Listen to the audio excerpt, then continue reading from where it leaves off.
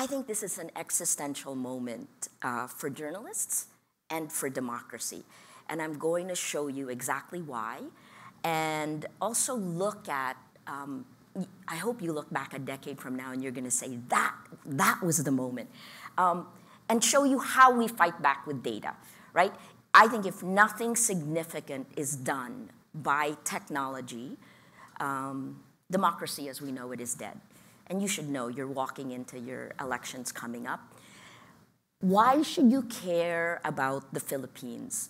I spoke with Chris Wiley, the Cambridge Analytica whistleblower, earlier this month, and he said that the Philippines, 100 million people, 100% of Filipinos on the internet are on Facebook. Facebook is our internet. We have 0 rating.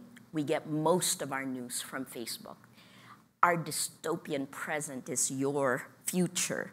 Wiley said that they tested, even before Cambridge Analytica was born, they tested these manipulative tactics in the Philippines. And if it didn't work, no problem.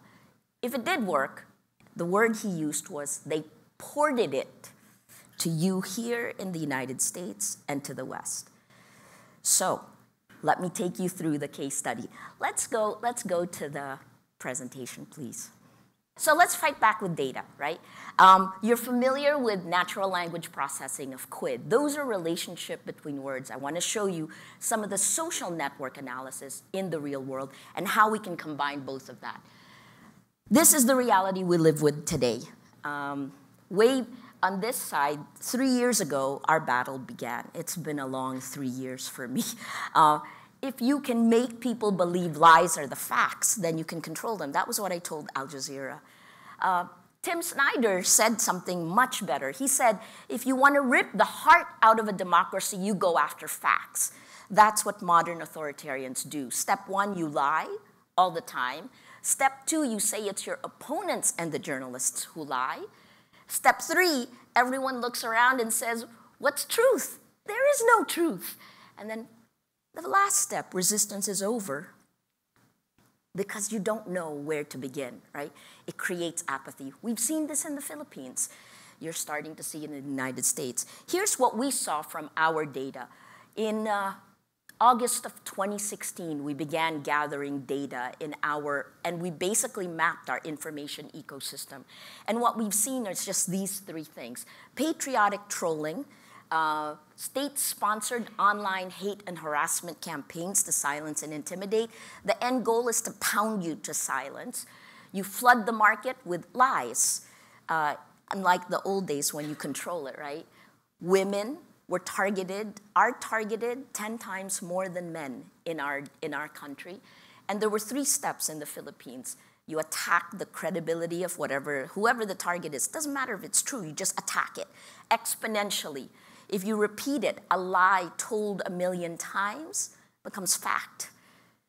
Use sexual violence, that's number 2. You inflame the biases. Fuel misogyny. This was a tactic done against Senator Laila De Lima. She's been in prison for 2 years with 6 days of trial. It's a tactic that was used against me. 3rd, hashtag her arrest. That's what they did. Hashtag arrest Laila De Lima. A few weeks before she was arrested, it trended. Then she was arrested. Me, in May of 2017, they did try to trend hashtag arrest Maria Ressa. It didn't trend, and that was probably why they didn't arrest me until 2019. It still didn't trend, but they went ahead with it anyway. So the whole idea is AstroTurf, bottom up, then top down. The voice with the loudest megaphone always wins. Cement, top down. My gosh. Where do I begin? I'm facing 8 charges in the Philippines over the span of 3 months. I was arrested twice this year in a 5-week period, and I was detained once. All of that just had to teach me anger management, because it just made me angry. So here's this hashtag arrest Maria Ressa, so you can see how it works. Because really, until you're targeted, you do not know how horrible it is. Hashtag Arrest Maria Ressa, May 2017. This is the first content creator who came up with it. He admits he's paid, he works for the government. And look how funny it is. Rappler, this is after we released the first transcript between Duterte and Trump. Rappler just made the Philippines a legitimate target of North Korean nuclear missiles. This is May 24th of 2017. It's ridiculous, right? It didn't trend, but people believe it. From there, it jumped to Twitter, and these are campaign pages. President Duterte was elected in May of 2016. Brexit happened a month later. Then you had Catalonia. Then you had Trump. Ipatawag na yan sa Senado. Call her to the Senate. I was called to the Senate a few months later. This was a campaign page for President Duterte. Then it jumped to an overseas Filipino worker. And this is, again, 2 years before I was arrested. I can smell an arrest and possible closure of Rappler.com. They did try to close Rappler January 2018. We're still alive. We keep fighting. Then from there, it jumped to, this is the sexual harassment part. Sorry, I have a cold fighting. David says, maybe Maria Ressa's dream is to become the ultimate porn star in a gangbang scene. It isn't, but you know, it's there. It's there. And then here on the Facebook page of Rappler, me to the RP government, make sure Maria Ressa gets publicly raped to death when martial law expands to Luzon. We've had 3 years of martial law in Mindanao. It would bring joy in my heart. The last two are students. And when I posted them, so the only defense of a journalist is to shine the light. When I posted them, Miguel's teacher, his school, contacted me. All of this trash on social media, the astroturfing, the manipulation, all of that comes back and has an impact on our values. I worry about that all the time. So welcome to the world of Facebook in the Philippines. What happens? So by August of 2016, we had started to put a database together. We looked at networks that spread lies, disinformation networks. We put it in a database. It's more than 1 terabyte in size now. And we could see here, you could see the very systematic attacks, very systematic attacks against news groups and journalists in particular. If you look here, this is January 2015 all the way to April 2017. And you can see Bayaran, which is this up top. You can see these are already fracture lines in society. Bayaran means corrupt. So this is the first attack against media. It's a fracture line. But during the campaign, which is right here, the campaigns happened here, and then Duterte was elected here.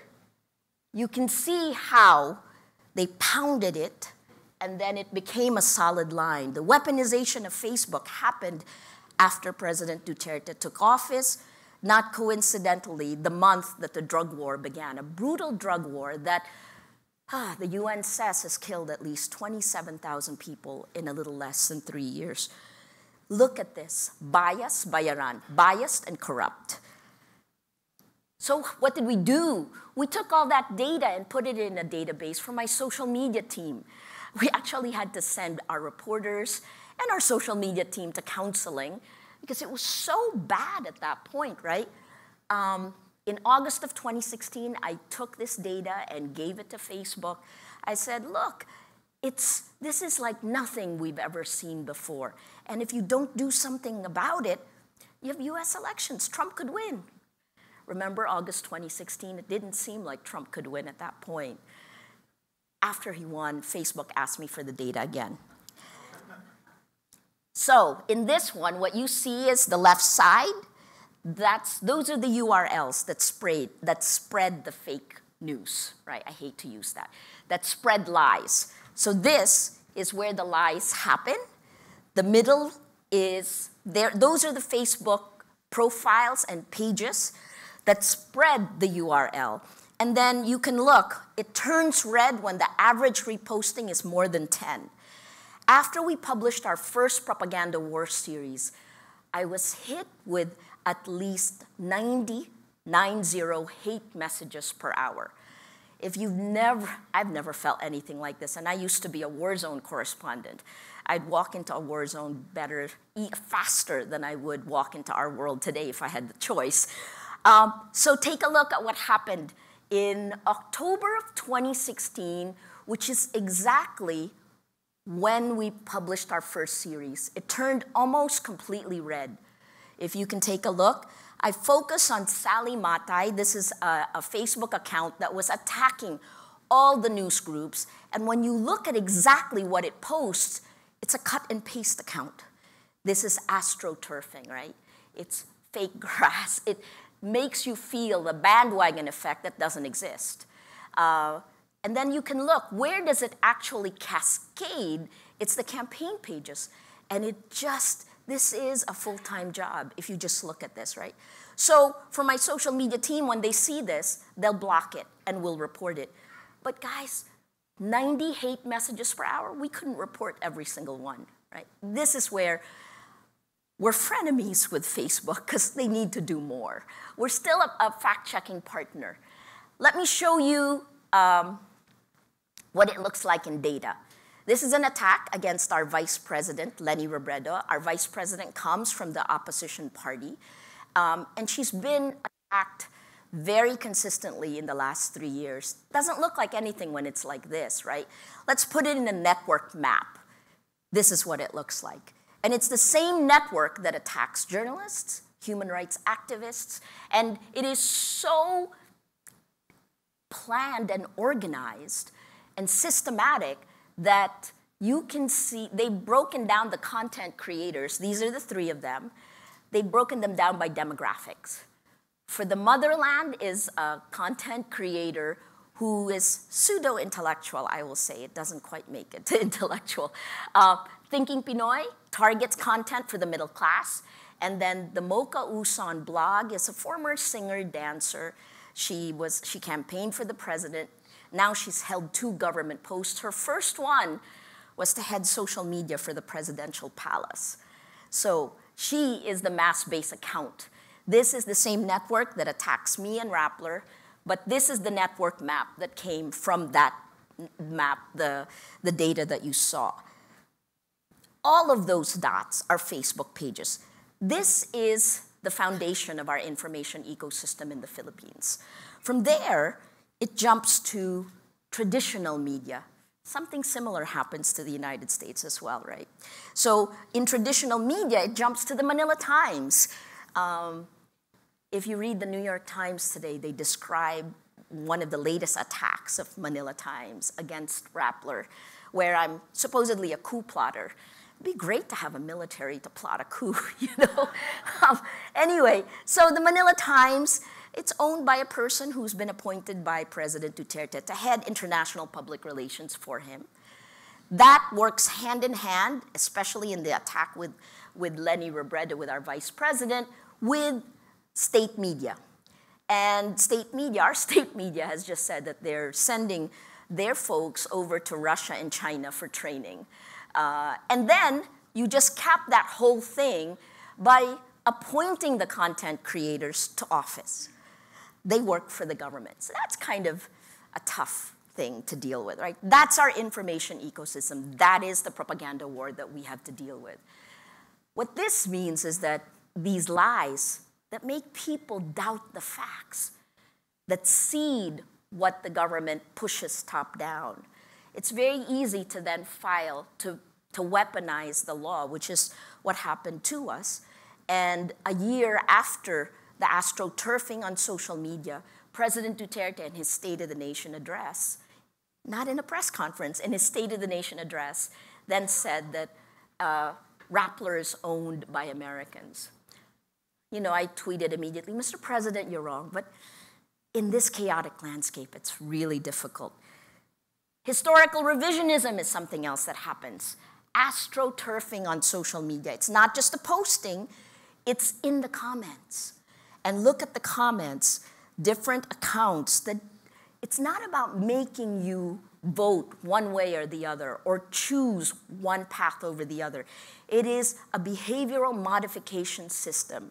And we are Pavlov's dogs. I mean, if you look at this, look at how tiny it is. It's just to make people doubt that martial law, 21 years of Ferdinand Marcos, was bad. Here's what we did with QUID, and this was so interesting to me because it showed me, so the map I showed you were all social network analysis. This map is the relationship of the words, natural language processing. This came from the first time I got an arrest warrant. This was December 2018. And what's interesting is the government did a press release, and they said, you know, I can't remember which charge. There's so many of them. There are 11. So I couldn't remember which one, but QUID told me that 34% of the stories came from the Philippines and 27% from the United States. What was so interesting is when you put that together with what they wrote about, the topic of it, right? And you can see that the blue focused on my arrest, that I was going to be arrested, but the red was about the crackdown, that it is a rights crackdown. And guess what? Filipino newspapers and news organizations essentially stayed true to the press release of the Philippine government, while the news groups outside were the ones who made the call to say it's a Duterte rights crackdown. That's interesting. I wouldn't have known that if I didn't process the actual words that were written, right? Here's what our information ecosystem looks like. This is now our social network analysis from Rappler. Asymmetrical warfare, very similar to what you have in the United States. That small little circle up on top are trying to fight back, but the major part of our information ecosystem is pumped full of propaganda, of poison, right? The pro-Duterte communities actively share and spread each other's content. This is coordinated. And they are trying to create something that, you know, was just taken down. Similar to, I guess, what an Alex Jones, they're trying to create alternative sources. Alternative reality. This is what happened when I got arrested the first time. It was the day before Valentine's Day, so I remember it. It was my government's Valentine's Day gift to me. Look, it was almost equal. And the sizes of the circles are eigenvector centrality. So the larger the circle, the more influential the account, right? If you look up on top, the anti-Duterte clusters share traditional news groups, while below, the pro-Duterte, pro-Marcos clusters, they work together and they share alternative news sites. They're trying to create Mocha Uson blog as one, but not quite as good as Alex Jones was. So it's still, they're in search of somebody who will be able to fill that role. But, you know, the joke, of course, within Rappler is, Maria, you should have been detained longer than a day. I'm like, thanks, guys. I know. Anyway, so let me show you what it means for a news group, right? We're a startup, and I want to leave time for questions. So I'll just leave you with this, right? Please don't forget the Mueller report. You're already going through this, but Russian disinformation has been proven.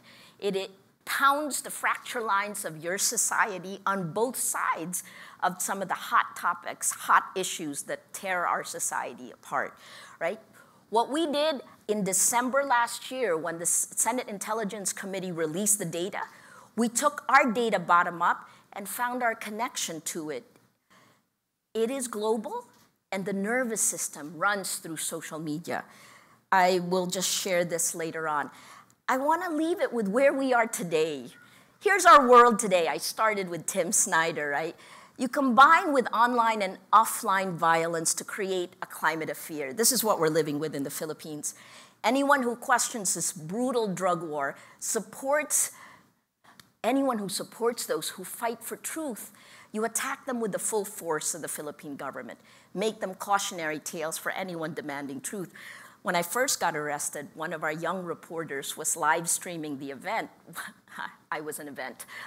They were live streaming, and the arresting officer went next to her and said, "Shut that down." She refused. She was still live streaming it.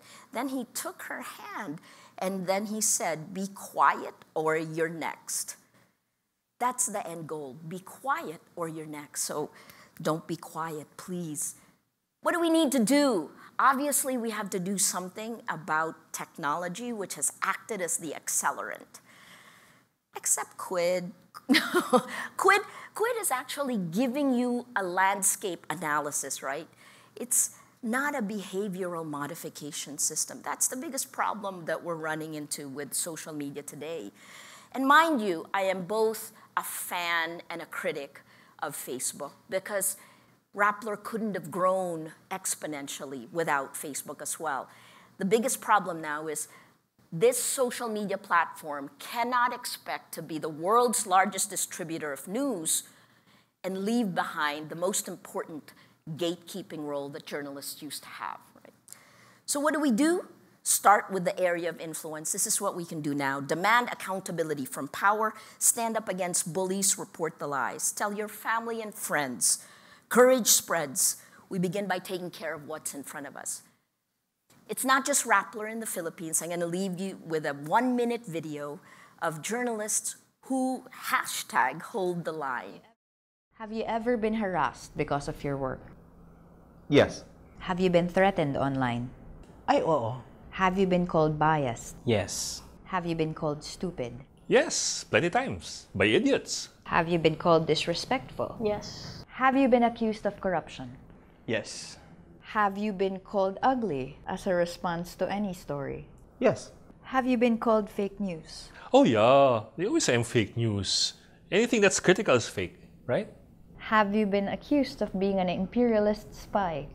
Yes. Have you been accused of being a communist operative? Yes. Have you been accused of working for the CIA? Yes. Have you been sexually harassed as a journalist? Yes. Has your family been threatened, harassed, or alluded to? Yes, it has. Specifically my daughter. When she died, there were a lot of people who made fun of that. Have you been threatened with rape? Yes. Yes. No, not me, but my family. Have you been threatened with violence? Yes. Have you been threatened with death? Yes. Have you been told how you're going to be killed? Yes. Has the violence been described to you? Yeah, blow my head off or bury me alive. What will stop you from reporting? Nothing. Nothing. Nothing. Death. Dude, you have to kill me.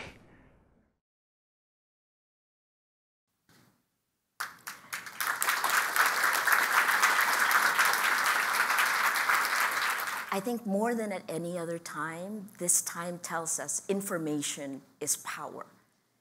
And the facts are critical to our democracy. What you mentioned that Facebook, that you were both a fan and critic of Facebook. They recently refused to take down misinformation. Do you have any influence? At what point have they lost their right to own the conversation? So Rappler is one of 2 Filipino fact-checking partners of Facebook. And if you only look at the content, it is a whack-a-mole game, right? But what we do is once we find the lie, we then look for the network that spreads the lies. And then we come back and say, here, it's identifying it like a terrorist network. I saw what Facebook has done. Gosh, any journalist in here? Look, you can't be the world's largest distributor of news. You can't be in charge of the public sphere if you do not protect the facts. I think that's really simple. I saw the most recent one where they said, you know, it's like a broadcaster and television ads.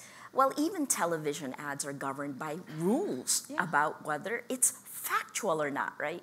I think what we're watching in real time is Facebook's evolution, a little too slowly, but its evolution from atomizing the world, right, this content moderation ecosystem, which any journalist would say would fail to begin with, right? How can you atomize making a decision about whether something is factual?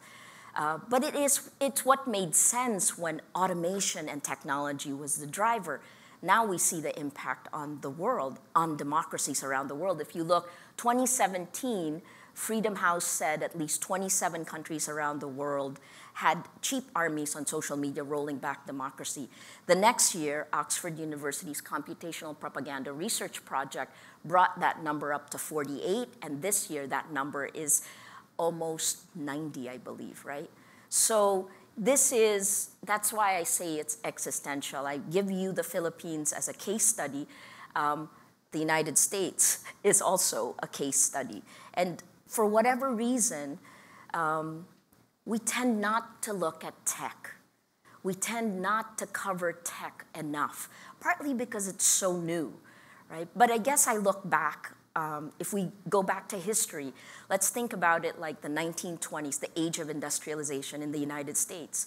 Those very same, the Rockefellers, the Carnegies, those very same people who took advantage of industrialization of labor at that point, they're the same ones who later on came back and donated a lot of money to make up for how they wrecked society during a period. The sweatshops, right? Sorry, I speak very frankly. But the quick answer is, let's all nudge Facebook to be stronger, to be faster, to protect the facts. The evidence is clear.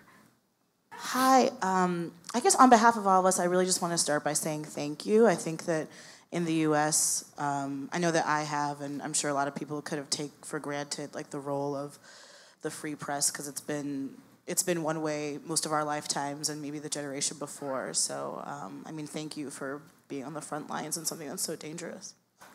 I also had a question. So I can't recall where I've heard it, but it feels like today when there's sort of like a war on truth, or at least the question of like what is true, it can feel, or it can seem like, you know, coming back at an untruth with simply, you know, that's not true. I think it's just showing that that's no longer the most persuasive way to change someone's mind. And I think when I think about that, I think it's I'm racking my brain to think of other ways. So I'm just wondering, have you encountered other persuasive methods besides, you know, well, that's not true, when the person you're speaking to says, well, how do you know it's not true? It just kind of becomes an exercise in who can ask the most questions almost. No, I think you're right. And a lot of that, again, is because of this behavioral modification system that we're kind of sucked into. And it's, you know, media is also not exempt from that because we're part of the cascade, right? The best answer I can give you is to go back to the former head of the KGB who became the head of the Soviet Union. He talked about disinformation. He said, disinformatia, when you go through it once or twice, you're okay. But if you have it, it's like drugs. If you have it, look at the irony of drugs, right? If you have it a lot, you get addicted and you fundamentally become a different person, right? So we have two things when I think about how do we deal with this. The first is, how do we stop, let's talk about lies as like a virus. How do we stop the entry of this? Because information warfare is going on and you are being manipulated. So first, let's stop it. And then the second is, what about the people who've already been changed by it? How do we do that? These two things have to happen simultaneously. Look, the United States is better than the Philippines because your institutions still work. Our institutions collapsed. In your case, you actually had midterm elections where civic engagement can still work. And I really, truly push you to work actively to protect your rights while you're still strong enough to have them. What we're trying to do now in the Philippines is civic engagement dies without the facts, because the engagement, because you have these two different things going on. I guess the first step now that we're trying to do as a news organization is to continue doing the stories and to continue shining the light. It's the only thing that we can do. I didn't really answer your question because we've never been at a moment like this. That's why I think it's existential. And I really, I spoke in Hamburg 2 weekends ago in front of 2,000 investigative journalists. And I think we all kind of just cried together because it's so, don't let this moment go by without acting. Because I think your democracy needs you. Keep at it, right? Because at some point, if we can stop the poison or the virus from coming into the body politic, then we can begin to heal society. Before this time period, leaders worked to heal the divisions in society.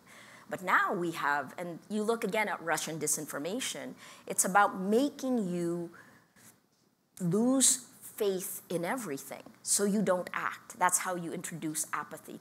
Remember on Facebook, on social media, and it's not just Facebook, but it's just Facebook is overwhelming in the Philippines, lies laced with anger and hate spread faster than facts. Boy, I'm really depressing you. I'm sorry. Bon appetit isn't here.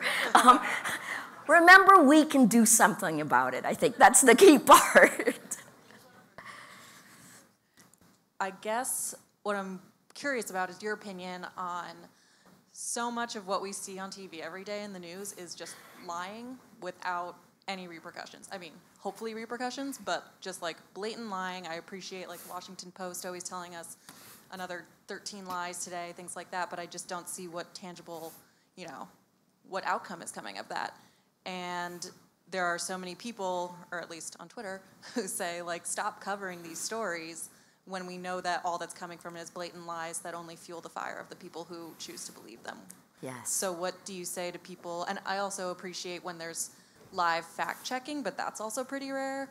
So again, to that point, it's kind of like after the fact, you can say that wasn't true, but the story's moved on. Yeah. And so just what's your thought on people who say stop covering these stories, don't waste airtime on people who you know are going to lie? I don't think we can stop covering the stories because a lie told 1,000,000 times becomes truth, right? Or becomes a fact. I think about it like this. Thinking Fast, Thinking Slow, you know that book by Daniel Kahneman? Thinking fast, thinking slow. Thinking fast is your emotional reaction. It is our default. That's where we live on social media. It's not thinking, right? And then thinking slow happens afterwards. Thinking slow is where journalists live. Thinking fast is where social media lives, right? And most people are agitated to push. So I think first is know you're being manipulated. Who likes to be manipulated? No one does, right? We should actually, before we focus on what's happening in the media, we should really look at how these networks of disinformation are manipulating us. And then look at your own biases. I think that's, it's not media literacy that we need. It's actually how to deal with this kind of emotional manipulation that is for sale to the highest bidder, right? This is a problem. And this is part of the reason, right now, if you think long-term education, sure, that's a solution. Medium term, yes, maybe media literacy. But in the short term, only the social media tech platforms can do something right now. Gosh, again, I don't want to depress you, but in order to solve the problem, we need to know what the problem is. And that's actually what I'm waiting for from Facebook, because we're partners. They're partners, and I know some people inside. We work with some really good people. They're really smart. They were able to pivot Facebook within 2 years to mobile. It's been 3 years since I've been jumping up and down, But again, I can't lose hope. So it goes back to thinking fast, thinking slow. When you're pushed to anger, look at what's pushing you to anger and then call it out. Maybe it'll force us to take a step back, right? Politics, unfortunately, is one of those trigger points. And as we've seen through, again, when I read the Mueller report, the evidence is so clear of disinformation, and yet we're talking impeachment, but Russia gets away with it, right? Oh, by the way, please do something in the United States, because where you go, we go. We're a testing ground, but please do something. Just a really quick story. So back in the mid-2000s, I introduced smartphones into the Philippines with Globe. And at the time, we saw the fast rise, of course, the adoption of Facebook. Yeah. In fact, actually, the brand I was leading was synonymous. Actually, folks actually thought we owned Facebook at the time. And when we talked about Facebook then, it was all about connecting friends, Right. family, and businesses. And we actually saw that we pulled people out of poverty into the new economy using mobility and Facebook as a Absolutely. platform. I agree. And we were very proud of course, the fact that there was such a high adoption of Facebook at the time. You fast forward beyond then, and you saw the Arab Spring and the utilization of social media then, and of course mobility. And I think, for the most part, in a positive way. Now, as you're describing, and I'm actually very disappointed to hear what's happening in your country. It's very, very sad. Your thoughts on what's happening there, the pressures and challenges, and now there's another hotbed, which is Hong Kong. Yeah. Can you share your thoughts there? Of course, China, having blocked Facebook and any of these kinds of social media platforms, they control completely, as you know, the social media platforms that come out of there. You've got this conflict between, traditionally Western Hong Kong and communist China. Your thoughts? Wow. So first, geopolitically, right? Obviously, President Duterte in October of 2016 went to Beijing and he announced, without letting our foreign service know, that the Philippines would pivot away from the United States to China and Russia. He added Russia then. China is coming in. We're in the process now of looking at these Chinese accounts linked to that first network. We've had 6 waves of disinformation networks now, and the Chinese ones are just coming in the last 6 months. Hong Kong is the fact that civic engagement is moving so fast is also connected to the economy, right? Because the kids who are going out are looking at where they're headed. And you can see that they're not giving up. But at the same time, you can also see the long-term impact of disinformation on the way mainland Chinese and some Chinese in Hong Kong look at the push for greater freedoms. So this is actually playing out. It can show us where we're headed. The fact that Hong Kong is a very unique place. China can't treat it like Tiananmen Square. It's too open. And yet at the same time, I worry, we look at the kind of really stubborn push for freedoms, and at the same time, what reaction will it get from the Chinese government? From the Philippines, we look at this and, we look at ourselves and try to figure out what happened to the country that coined people power. Where are we? And it's a combination. I talked about the 3 C's of the Duterte administration: corrupt, coerce, co-opt. Corrupt, coerce, co-opt. And this works in business, in media. The first is the incentives: corrupt, coerce, push, and then co-opt. So China is doing all of those in Hong Kong, and yet you still have a strong civil society. I think we have to keep watch over it. I'll tell you, part of the reason that I'm not in jail, and it was Amal Clooney who actually even figured out how many years in prison I could be jailed for. She told me 63 years. That's how long I could go to jail. And I mean, what can you do? You develop gallows humor. My co-founders and I, one of them said, "Look, I'll bring you food." Someone said, "I'll bring a fan."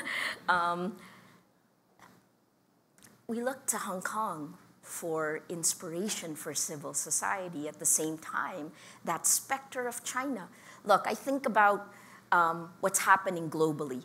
Russia is B2C, right? Goes directly to consumer. China, so far, has been B2B. So the Chinese government, for example, cut a deal with the Philippine government to bring in the video surveillance that it has in China. That will fundamentally change the Philippines. So as long as we have our rights, our constitution is still in place, we'll continue fighting back. Sorry, the last point that I veered away from, which is if you're working for a news group here in the United States, I know your attention is torn in 10 million directions, but Hong Kong needs it. I couldn't have survived this long if the international media wasn't focused on our stories. I think the only reason I'm still out is I don't think the Philippine government quite knows what to do with me right now. Thank you so much. Thanks, Dan.